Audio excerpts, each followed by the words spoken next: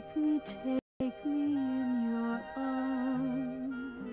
She sang of love just as she lived for love, like a Lorelei, flaunting her charms as she lured men on and on to their eternal destruction. And her own husband was no exception. It's getting late. Hand me my slip. I hate to move when we have a fight. Never want to leave your side. Get me some orange juice, Georgie. It's Marilyn Monroe skyrocketing to new dramatic heights. When a man took her loveliness in his arms, he took his life in his hands. Joseph Cotton, helpless in her siren spell. Jean Peters, caught in the destructive whirlpool of another's deceit. And parading around, showing herself off in that dress. Cut down so low in front you could see her kneecaps. She's a pretty girl. Why hide it? Don't worry about that.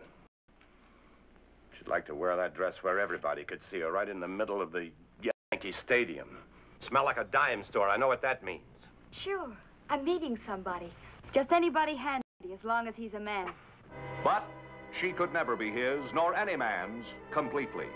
And that thought whipped him into a frenzy that makes the screen thunder with unparalleled suspense. Hello, please.